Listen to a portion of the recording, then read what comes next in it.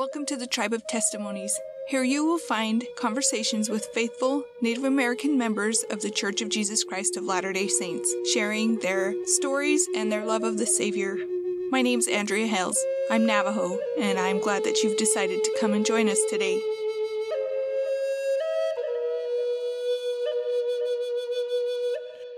My guest today is Darren Parry. He also came to my house, so that's 2 in a row. But that's not common. Most of my guests are going to be online, on the phone. But yeah, I was really excited to have Darren here as well. I found Darren because my podcast mentor, Richie Stedman, he's like, "Oh yeah, you should contact Darren Parry. He's awesome." And I was like, "Okay." And so I reached out to Darren way at the beginning and I said, "I'm doing this project. I was wondering if you'd be interested." He's like, "Yeah, I would love to be. Right now is not a good time. Reach out to me in a little while and we'll figure it out." So I waited. And when I reached out this time, he was like, "Yeah, I'd love to. I even come down there sometimes." So he doesn't live like next door to me or anything. So he came down from Providence to Bluffdale. So that's a far ways. It was absolutely wonderful to have him here. And my thoughts were like so scattered. I'm sure you can tell that my thoughts are scattered most days, but for some reason, it was like just shotgun topics. Boom, like all over the place. So I hope you understand. I hope you enjoy. I hope you learn something, and I hope you feel the Spirit. My guest is Darren Parry. Today I am here in my house with my new friend, Darren Parry. Would you please introduce yourself, Darren? Yes, thank you for having me. My name's Darren Parry. I am a 6th generation Shoshone Latter-day Saint. I am a lifelong resident of Utah, and my ancestors probably lived here for thousands of years. And I'm a father of 7 children, 14 grandchildren. I'm the former chairman of the Shoshone Nation, which is significant because I've served my people for a long time, and that's always been important to me. And I stepped down to run for Congress as chairman, and I still serve as a council member for our tribe. That's awesome. Cool. Now, this is my favorite part. Would you share something about your heritage, one of your favorite things, whether that's a story, a celebration, a way of life, anything, especially if it relates to the gospel of Jesus Christ? The thing I love about my heritage, my Native American heritage, is how we learn, and that's through storytelling. And that's how our people learned for centuries. The winter was always the elders' time to tell stories. And I remember sitting at the feet of my grandmother hearing these beautiful stories that teach values. But one of my favorite stories is about the eagle. And she told me that, she said to me one day as a small child, she said, when a Shoshone boy or girl does an act of kindness or service, that boy or girl would get an eagle feather from the chief. And she said, "Darren, what would happen if you kept doing nice things for people for your whole life? What would happen?" And I said, "Well, I'd keep getting more eagle feathers." And she said, "You're right. And if you kept doing that until you were an adult, how many do you think you'd have?" And I said, "Oh my gosh, probably too many to count if that's the way I led my life." And so she said, "Well, when the chief gets ready to die," and a Shoshone chief is always the chief until he dies, he calls the whole village together and he says, "I'm ready to die. I want all of you to pull out your eagle feathers and show me your eagle feathers." And it was the person that had the most eagle feathers would be the new chief. And she would then say, the chief isn't the toughest or the bravest or the strongest. The chief is always the one in the community who has led a life of service, that has helped their people in selflessly in other ways. And so when you live your life that way, people want to be with you. People want to follow you.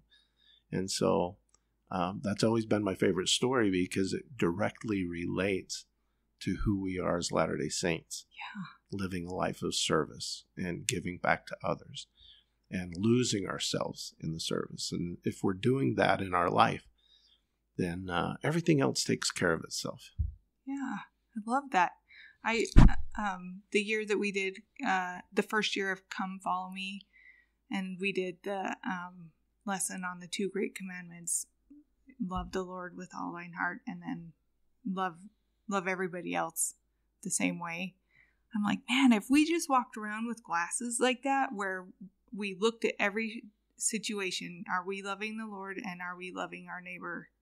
That would change the world, right? It would. And what does loving our neighbor mean? I mean, it means doing kind things and not judging when they're different from us. Yeah. And I love differences in people. I look at people and think, this is just like a beautiful field of wildflowers. Yeah. We're all different. But it's how we treat each other, regardless of our religious background, regardless of our thoughts and feelings. If we can get to the place where they're just brothers and sisters and we love them unconditionally, how much better would this world be that we live in today? Yeah. Thank you. That's so great. So you mentioned that you ran for Congress. What motivated you to do that? That's a great question because I've never run for office for anything, not even in elementary. And so my first big thing is running for U.S. Congress. And so I was kind of talked into it. I live in northern Utah. I live up by Logan in Providence. And I had a couple of friends tell me Rob Bishop, who was the congressman for 22 years, was stepping down. And I know Rob really well, and he's a wonderful man. And they just said, you need to think about running. We need good people. We need choices. And so I said, well, I'm the environment and public lands and those things are really important to me because of my Native American heritage. And sometimes, I might lean a little bit more on the Democrat side. And if I run as a Democrat, there's no way I'm going to get elected because I've lived here my whole life. And then I thought, well, I'm too conservative to be a Democrat because I'm fiscally responsible. I'm pro-life. There's just so many things in my life that says I'm not that. But I thought, well, I looked at it and there were 12 Republicans in the primary running to take his place. Oh, geez. And I thought, well, I've never been in politics and I don't think the Republicans will accept me all of a sudden coming in at the last minute. Sure. Yeah. So I thought, there's only one Democrat challenger and she's a woman and she's really liberal. And I thought, no, I don't know.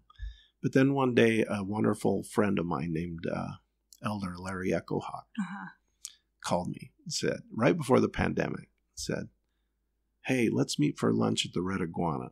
And I said, okay. So I love the Red Iguana. Who doesn't? So I met him and he starts talking to me about politics. And I had no idea. And he said, my background. And I said, yeah, I've known you my whole life. You was the attorney general in Idaho. Yeah. You ran for governor. He said, let me tell you about governor. The day before the election, I was 6 points ahead. And I thought it was a done deal. It was over. And then the election came and I lost by like 500 votes out of millions of votes. Yeah.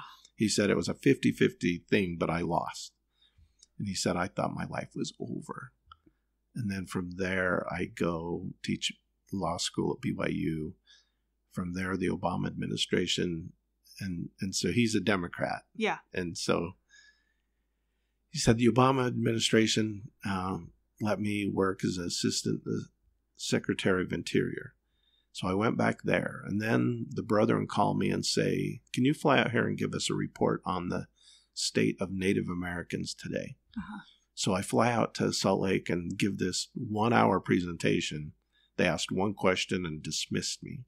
He said, so I'm going back out going, well, okay. I don't know how I did, but he said, so I get back on a plane and go home to D.C. with my wife. And then I get a call a couple of weeks later that says the Lord needs you. to serve as a 70. And he said, after the election, I thought my life was over, and I didn't even win.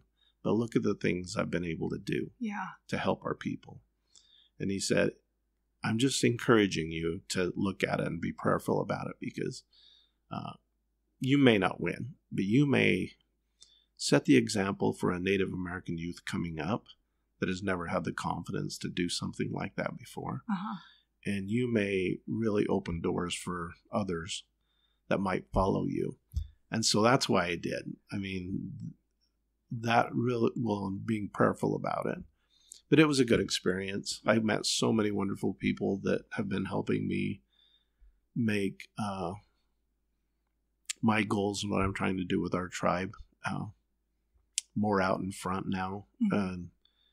Debating on live TV, it just brings you a different perspective than you've ever had before. So I won't do it again, if that's the next question.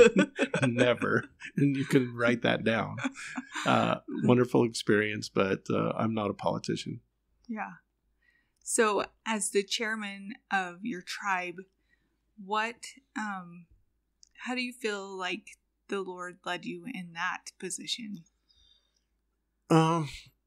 Line by line. And so, years and years ago, I ran for tribal council. We have a council of 7. Then the 7 pick the tribal chairman. Okay. And so that's how it kind of works today, even though my grandmother told me these stories. Yeah. But she was teaching me a value and teaching me how to live. Yeah. But so I served on the council for 4 years, decided not to do it anymore. Took about 4 years off, and then decided I wanted to do it again.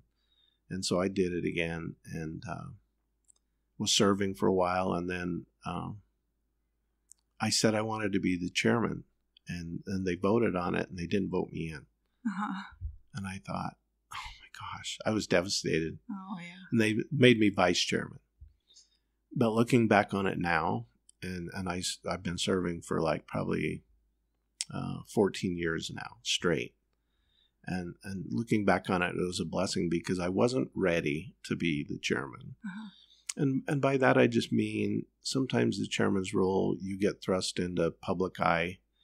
And I think there were some edges that needed to be rounded off for me, that I just needed to go through a few more things, mature a little bit, gain a little different perspective before I served as chairman. And so it was a wonderful calling, a lot more signing of documents and stuff than I cared to. Yeah. And while I don't serve as the chairman today, I still have the role of most of the media requests and almost all of the speaking engagements. I still do all of that. So I just got out of the paper signing. Yeah. So, and I think in 2 years, when I'm up for re-election, I'm just going to fade off into the sunset.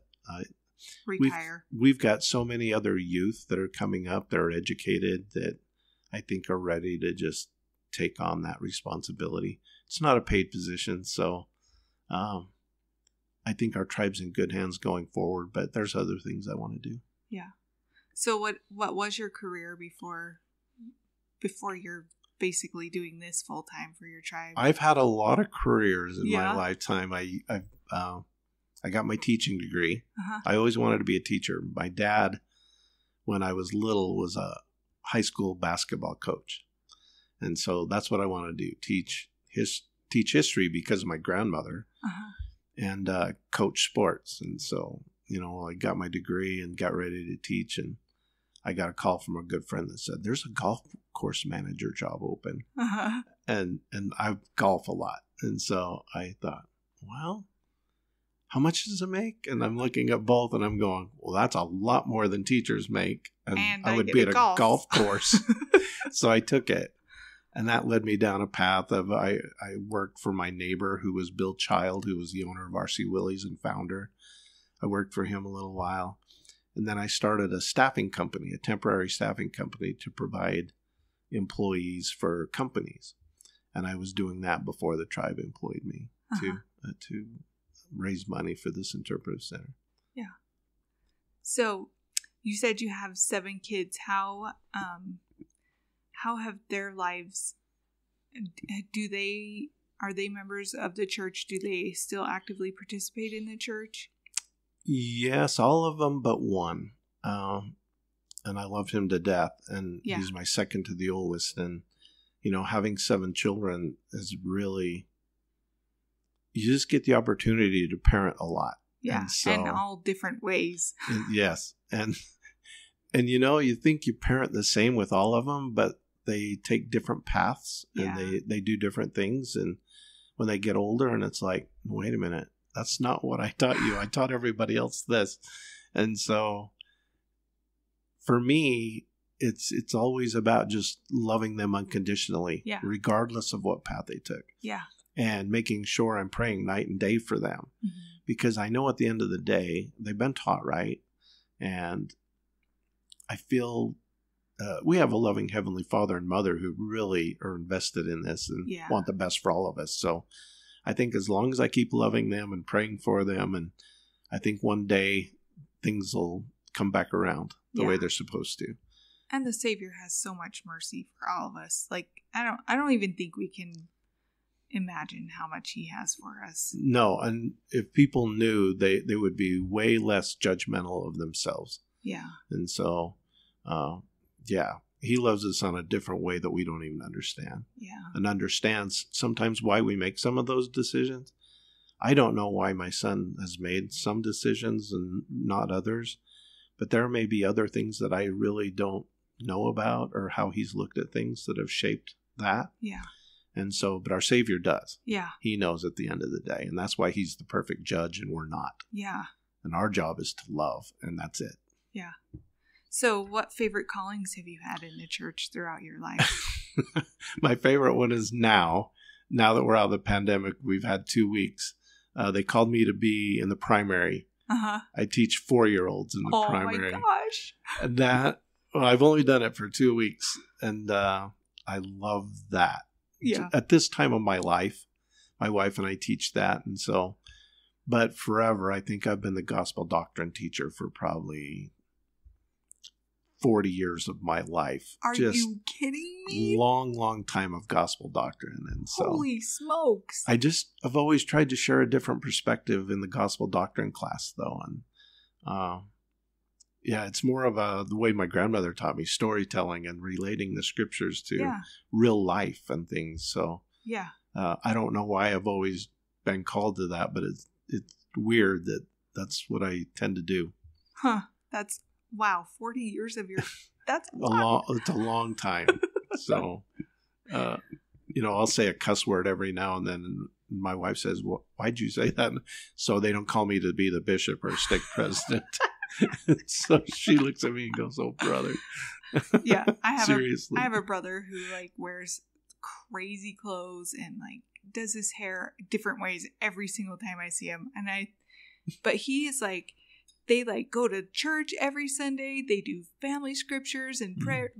They told the line exactly, but you look at him and you're like, so yeah, I think he does that on purpose to stave off those callings too. I think our Heavenly Father knows I've got so many things I'm doing for our tribe to help tell their story. And so I'm almost done doing that. And I think once I do that, I don't know, I still love my primary though. Yeah. I mean, I'll take those 4-year-olds all day. Yeah. Do you want to serve a mission when everything? Yes, that's really an important thing my wife and I'd like to do. Uh-huh. We would love to serve. And I would love to serve in a Native American community if I could. Right now, I'm kind of working closely with the president of the Pocatello, Idaho mission. Okay. He called me and he said, you don't know me, I'm the president up here, but our mission encompasses the Fort Hall Indian Reservation through their Shoshone Bannock. Uh-huh. And I said, well, we're not Shoshone Bannock, we're a different tribe, but I know them really well. Uh-huh. And he said, well, I have sister missionaries out there, and I just read your book, and I learned about the conversion of your people to the gospel. I just have felt impressed to call you to see if there's any way you can talk to our sisters that are out there and give them some ideas on how maybe they can approach the Native Americans out there. And so over the last 6 months, I've been able to talk to all the sisters that serve there and talk to the mission president and just give them some insight on Native American culture. Yeah. And who they are and why they may not look at you when you're speaking to them. And yeah. there's some differences there and just how to approach them and gain that trust, because I think that's really important too. Yeah. So let's see. When did you gain your own personal testimony of the Book of Mormon? It was 1 year into my mission. And I hate to say that because... I think that's not that surprising. Yeah, I know. But I grew up, as I said before, I'm a 6th generation Latter-day Saint. So my great-great-great-grandfather, Chief Sagwitch, joins the church in 1873. And from all the writings of pioneers that met him and helped with the missionary effort with our people, they referred to our tribe after their conversion like the people of Ammon. Yeah. How faithful they were. In fact, one of the missionaries that baptized them all said they have a childlike faith that transcends anything I've ever seen. Yeah. And they do everything you ask them exact. And your tribe's the one that helped build the Logan Temple. Yes. Yeah. So like they put in the most hours. Per unit, right? Yeah, they did. And so... And they'd only been members of the church not very long. Yeah. So I just look at that culture and that history and my DNA. And although I've been an active member my whole life, I just kind of took it for granted growing up and playing sports, and everything else was more important than, I went through the routines of going to church and doing my callings, but I never really thought I was very spiritual. And then I get sent to Manchester, England on a mission. And so, and that's a whole new world. Oh my gosh. But, while I'm there, I'm studying the gospel every morning, something I'd never really done my whole life. And I really fell in love. My grandmother sent me a letter about our people's role in the Book of Mormon, on our people's role in the gathering of Israel. And she says, we're it. We are going to lead out in this. And so from then on, I took it way more serious. And I'd get in the Book of Mormon and look up just references to Lamanites and their role in the future. But then it has become, after about a year out of my mission, I really, got on my knees and was prayerful about it and had an overwhelming feeling that the book was true. I've always felt the book was true, but maybe from a historical perspective growing up versus having the Spirit tell you to your heart that it's true. And so that, it happened on my mission. Thankfully so. Yeah. How did you meet your wife? Well, we're on our second marriage. So we're both been married a couple of times. And so I met her. We got married 8 years ago on LDS singles. So she was from Tampa, Florida, and I'd been divorced a little while. And so my daughter set up an account. And you're like, fine. I know. But the first person I messaged on there was her. Really? In Tampa, Florida. And I thought, well, that's safe. I'm never going to meet her anyway. And her profile said I'm 6 foot tall. And I'm like 5'8.5", and I'm thinking, she's really cute, but this isn't going to happen. But over time, you just get talking to someone. I flew out there in January to see her. She was a Southern Baptist her whole life, an active one, like church twice a week, and did all the camps, and then the elders knocked on her door on the beach. She had a condo on the beach in Florida, and taught her the gospel, and she joined. And then a year later, she went through the temple, got her endowment, and I met her after that even. So I met her after she'd already joined the church. But her conversion story is really pretty amazing. And so it's been a really good partnership for both of us. Yeah. She understands me, and she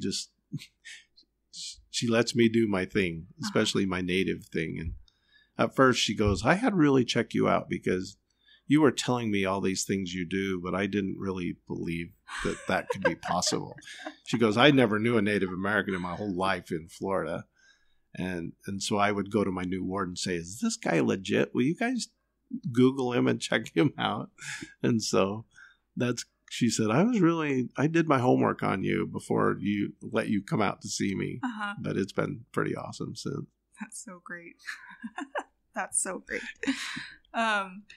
Let's see. Who are some people in your life that have really directed your life, who have been mentors and just been teachers to you? Well, the very first one and probably the biggest one is my grandmother, May Timbimbu Parry. And you could Google search her and be busy for a month reading about her. So my parents both worked, and they dropped me off at her house. So for the first 6 years of my life, I was sitting at her feet doing beadwork, brain tanning, deer hides. I mean, and then she was always having historians come to the door, like college professors doing research on our culture. And she was a product of the boarding school system, but she got educated and she came home and got her English degree at LDS Business College.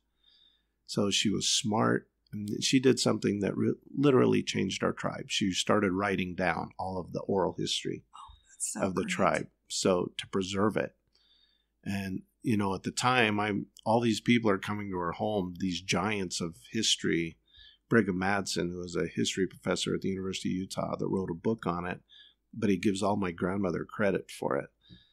And I didn't know who they were. I was young and didn't know, but I just knew every day there was a knock at the door and somebody was coming. Yeah. So, but she told me one day, she said, Darren, no one has ever wanted to hear our story before. One day you will have to make them listen. And I've just felt that my whole life, trying to do the work that she's always tried to do, and just ran out of time and didn't really get to do it. And I think the timing wasn't great. The timing's really good now because I don't have to make people listen. People want to listen. Yeah. And then my father, of course. My father was a school teacher, and that's what I wanted to do. But then he took a job with the state of Utah. He was the director of Indian Affairs for the state of Utah for 15 years. And he would drag me around to all of the reservations around the state, the 7 other reservations, for meetings. And I just learned a different perspective meeting all these tribal elders who I still know today, and I've met, over time. And so my father really introduced me to that side of the culture too. And then Larry Echohawk I've known for a long time, and he's been such a good friend to me. And I'll call him every now and then and just say, give me some advice here because I'm struggling with what I might do. And he's always so gentle and calm. Yeah. And he reminds me of my grandmother because in our culture, those tribal elders, that's who they were. They don't get upset. They don't raise their voice. It's just always so steady and calm and soothing that that's who I kind of gravitate to. So, those 3 have been pretty instrumental in my life.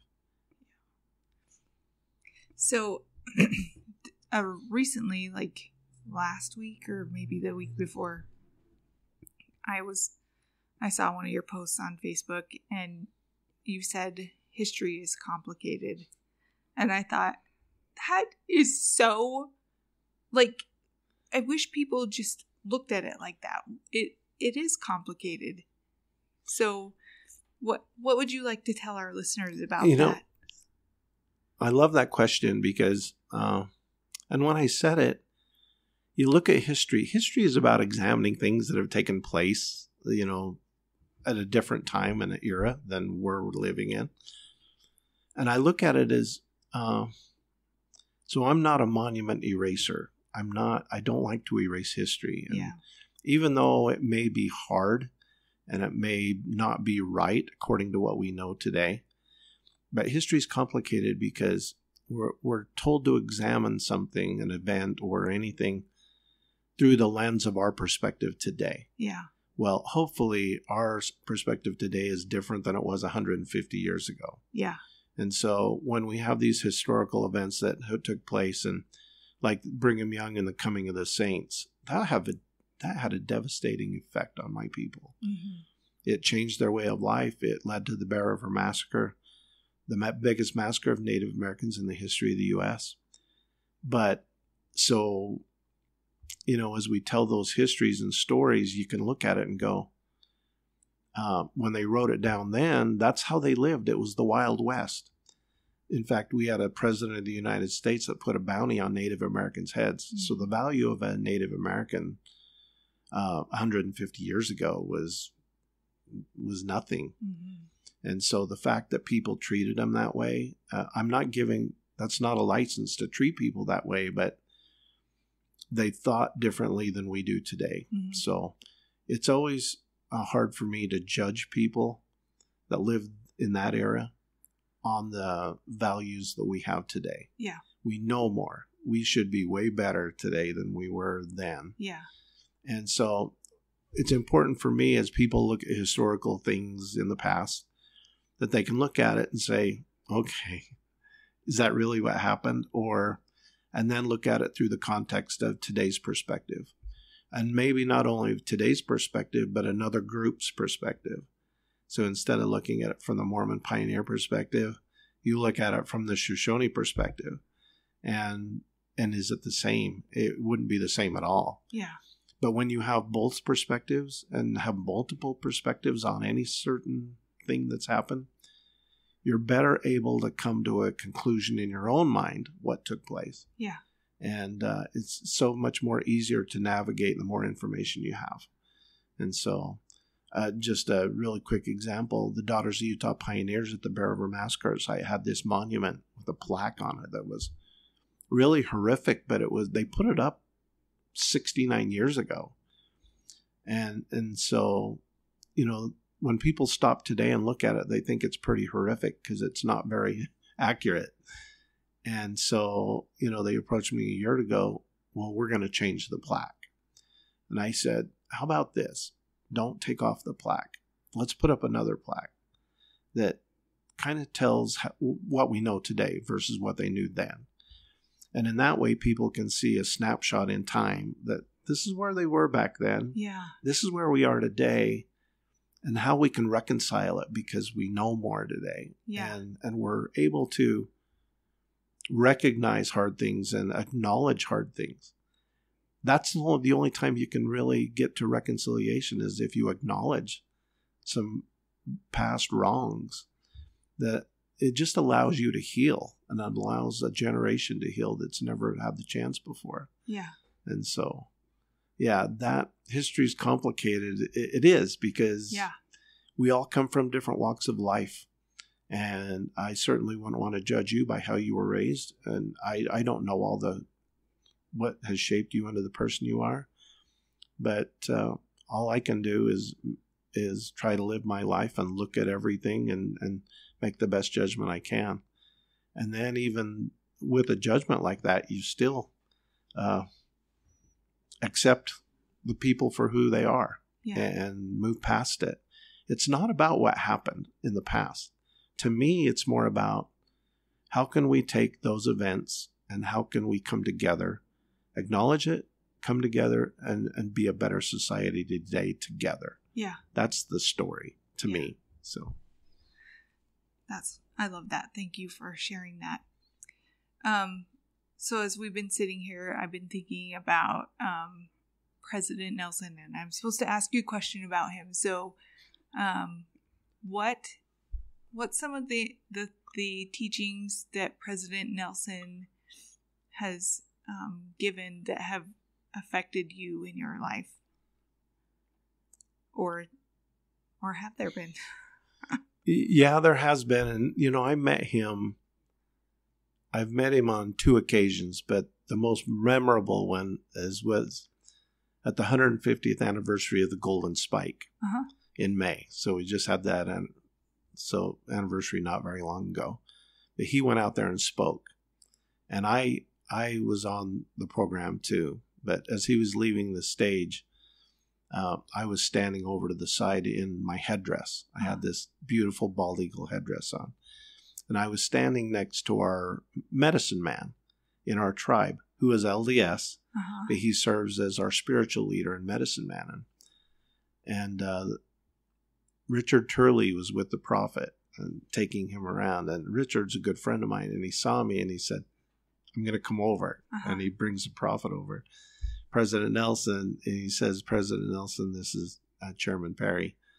And he grabbed my hand and we shook hands, and he just held it. He didn't let go, and he didn't move on. And he just grabbed my elbow and kind of pulled me close. And it was really moving because everybody wanted to talk to him or shake his hand or see him. Yeah. And the fact that he would stop and have a 2-minute conversation with me, and I meant the world to me. And what I love about him is his humility and his ability to communicate in a way that I really understand and I think people connect with. Mm-hmm. You know, he's a smart guy. He was a scientist and doctor, but you don't get that when he's speaking on behalf of the Lord. And so I did make my wife was recording this because she's standing in the background and she's recording what we're saying.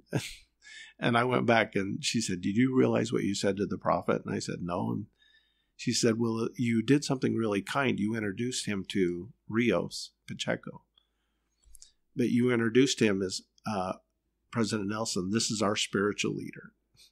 And because he was, but she said, I laughed when you said that because he was your spiritual leader. Yeah. The prophet's your spiritual leader. And he said, I think he took it the right way, but, you're looking at Rios and saying, President Nelson, this is our spiritual leader. Like, I hope he didn't take it wrong. Yeah. And I'm sure he didn't. But I just love his humility and his even though he's an old man today, his ability to reach the youth, because that's really where we're at. Yeah. It's always about the youth to me and making sure that we're doing the right things so the future is always bright. I love the Iroquois Nation. They have a saying in their tribe that none of the tribal leadership make a decision without considering what effect it would have on 7 generations ahead. Mm-hmm. And so, the younger generations, those young kids are the future. And so I love that about him. Cool. When you were chairman, or even now, what kind of programs for the youth do you guys have in the tribe? One of the big problems that I have, because we're one of the few tribes that was not given a reservation, yeah, which is a blessing. And well, there's pros and cons. Yeah. The pro of it is, and I go to reservations all the time, and it's not their fault, but there's a lot of poverty and alcoholism and drug abuse, unemployment, because they usually put tribes on reservations that are so remote away from anybody. No business is going to move there. Yeah. So, and they make it so hard for businesses to move there. Yes, yeah, with the rules and sovereign nations and things like that. So there's a big negative side to a reservation. The positive side is they live in a community with people like them. Yeah. They speak the language together. They have community celebrations together. Yeah. And so our tribe assimilated into the culture in 1873. And so we live along the Wasatch Front. We're everybody's neighbors. Uh-huh. You probably wouldn't think we're Native Americans in a lot of situations. We're educated. But we've lost our culture more, and we've lost our speaking ability. So those are my 2 biggest challenges as a leader, is how can we maintain the culture and the language? Because we're not speaking it in school together. We're not dating other Native Americans. And think about this. I mean, I married a white woman and she had my kids, which diluted our blood quantum half. Yeah. And so all of our children are dating people that are not Shoshone. Yeah. And so how many generations do we have to go before we don't have any more Northwestern Shoshone? And so, that always worries me a little bit because, thinking 50, 60 years down the road, who's going to be left to tell the story of our people? Now, the Shoshones aren't going where. There's a lot of Eastern band that live together. But we're losing that ability to maintain that culture and language. And so we try to hold classes every Saturday morning for our youth. Yeah. To they can come, they can learn cultural things, learn language classes and all of those type of things, and how to make a bow, an arrow, how to brain tan a hide, how to do beadwork. And so all of these things we try to still incorporate, but knowing that it's like putting my finger in a hole in a dam. It's just really difficult because our kids that have assimilated into the culture are like everybody else's. They'd rather be on their iPad and do other things than that. But I wrote a grant with Professor Brianna Litz at Utah State University, and we were funded by the National Science Service for a 3-year, $1.2 million grant to incorporate technology in with our youth. So with this grant, what we're doing, and it's really been helpful, we're engaging our youth to interview tribal elders, but we're giving them technology, video cameras, that they're doing the interviews, they're doing the filming, they get a laptop if they want to participate. So we're spending this money using technology, and it's really engaged a bunch of our children that have never wanted to be involved with it before. Or maybe they didn't know how to be involved with it because they have technology. If I have a computer question, I call my grandson. Uh-huh. So they're using technology now, but they're interviewing elders about these old stories and old histories. And it's been powerful for them, but it's been powerful for the elders because they get to do what they've always were supposed to do. When you get to be an elder, you get to disseminate your knowledge to the youth. Yeah. Well, this last generation or two has never really had that chance because the world has changed. So we've actually brought back the ability to do that. And it's really been wonderful for the elders and the youth because it's got them engaged in the process. That's so amazing. Yeah, Brianne, I sat with her at luncheon and I first met her and she said, "What's your biggest challenge as a tribal leader?" I said, "Language and culture." She goes, "Well, I teach technology and there's got to be a way we can work together to make this work in today's world." And we came up with the idea of doing this and it was funded. And so it's been really awesome to see. I can see the Lord's hand in that. Oh, sure. I can too. Yeah. For sure. Yeah. That's so great. I love that for you guys. Okay, so unless there's anything else you want to talk about, is there anything else I should ask you about? No, I don't think so. You've done a good job today. Okay. So my last question for you is, what does it mean to you to know that you belong to the tribe of Israel? No, once I gained a testimony of the Book of Mormon and really started studying the Book of Mormon and who the Book of Mormon was written to, it was written to the Lamanites for these days, our time. And so the fact that I am one of the descendants of those people, it is really powerful to me because as we gather Israel and as the world comes to an end as we know it, I mean the second coming and other things, my culture, my people are going to play a major role in that. Mm-hmm. If you read the Book of Mormon and really understand what it's saying, that group of people that is a covenant people to the Lord. The Savior made a covenant to those people then that in the last days they will play a major role in the gathering of Israel. And so I look at tribes today, though, and I think, how are we going to get there? And I know a lot of people think, well, they accepted the gospel. The people from South America have really embraced the gospel. And that's really what, Joseph Smith was saying is but that's not true to me. It's not true. It's us and it's tribes. It's the Navajo Nation. It's other tribes.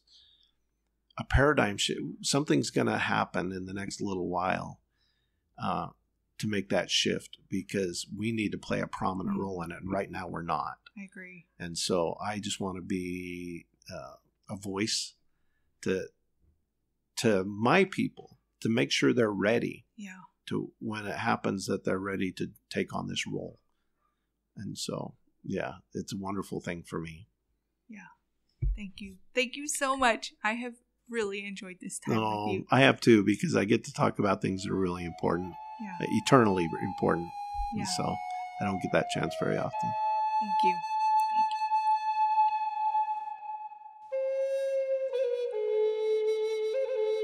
I really, having Darren here was so great. I'm so glad that he came. Today I'm going to tell you a story about me and my husband. So before I met Mark, I bought a condo in West Valley right at the tippy top peak of the market way back in 2007. And then at the end of 2007, I met Mark, and then we got married in 2008 and the market crashed. So our condo that I bought went down almost half of the value, literally. And it was just devastating. So we tried to figure things out, and I really wanted to make sure that we did it ethically. And we did. We did the best we could. And we found this guy who's like, oh, I have this house in Bluffdale that you can rent, which is not the house that we live in right now. And anyway, so we moved there, and it was weird. We didn't own the house. It was fishy. And long story short, he didn't even own the house.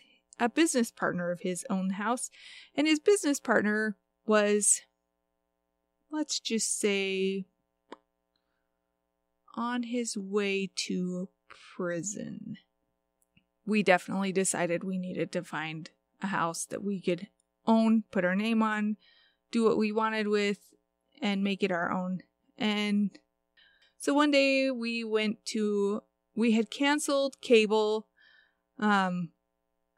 We went to Mark's office to watch a BYU football game. And we were just creaming the other team. And we had little kids at the time. So we decided we would skip out after the third quarter, and we drove home. So I had met Mark at his office because he had been there all day, and I had driven the kids there. And so Mark was driving his truck home, and I was driving the van home, and Mark missed our turnoff. He called me from his cell phone. He's like, I don't know what just happened. I just missed the turnoff. And I'm like, yeah, you did. So Mark came home a different way. He got home just a couple minutes after I did, but he walked in the door. He's like, Andrea, there's a new house on the market in Bluffdale, and I think we should look at it. So he pulled it up, literally, like he walked in and turned on the computer and pulled it up. And he's like, Andrea, you should look at this house. So I come over and I look at it, and I was like, that's the house. And he's like, yeah. So we call our realtor, and he gets us in the next morning, like, bam, bam, bam. And we walk in, and I'm like, this is the house I want. He's like, yeah, this is the house. And so we made an offer, and there were some other small things that day, like all these cumulative small things, canceling cable, going to Mark's office to watch a football game instead of being at home, missing the turnoff. I mean, like all these small things and the other things that were happening that same day that we made the offer. All these small things that we had not thought, oh, this is going to affect us getting a house one day. No, we didn't think any of that. But looking back, Heavenly Father had prepared all these small things to give us this great big blessing. And I still love our house. I love living where I live. I love my neighbors. I don't love living on a busy road. I do live on a busy road. But I love my neighbors. I love my ward. I love living in Bluffdale. I love. And I'm so grateful that Heavenly Father prepares small things like, you guys should turn off your cable. Like, small things. If we just do small things, Heavenly Father will bless us. And I just wanted to share that story with you. There's much more details, but that's for people who want to sit around a campfire with me. I just wanted you to know that I know that Heavenly Father watches out for us, and He prepares us in advance for things. And if we let Him shape us, that it will all be to our benefit.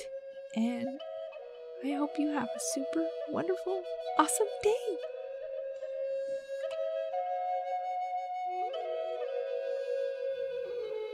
Tribe of Testimonies is not affiliated with the Church of Jesus Christ of Latter-day Saints. The music is a traditional hymn, Come Thou Fount of Every Blessing, arranged and performed by Kyle Forsyth. If you know someone who might be interested in being a guest, please reach out to me at tribeoftestimonies@gmail.com.